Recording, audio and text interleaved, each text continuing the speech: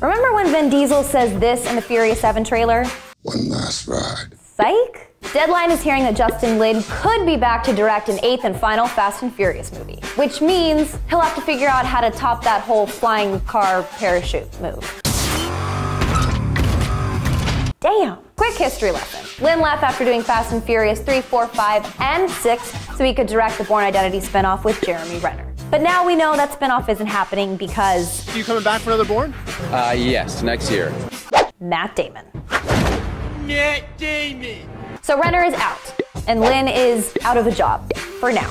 Here we go. We'll see what happens. Furious 7 is still months away, but you can still tell us if you think one last ride is a good idea. Hashtag fast no, hashtag fast go. I don't have friends. Click here for Matt's Bourne Revival, and click here to subscribe to @Hollywood for more videos.